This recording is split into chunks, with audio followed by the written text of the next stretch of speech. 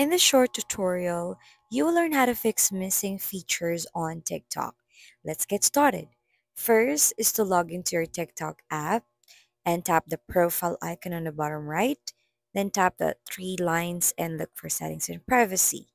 Now under here, you want to go and scroll down and tap free up space. Now you can clear cache to free up space by tapping clear. Now this won't affect your TikTok experience. So just clear. You can also clear your downloads in there. And also you may manage your drafts to save up some space.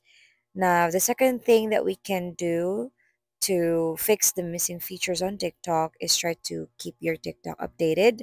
Or you can go to your phone's settings, and once you're in there, look for general.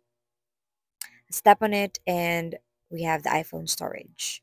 Now look for the TikTok app and tap on it.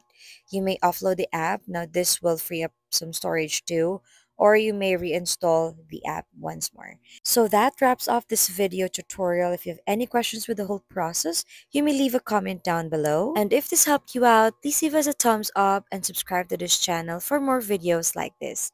Thank you so much for watching and have a great day.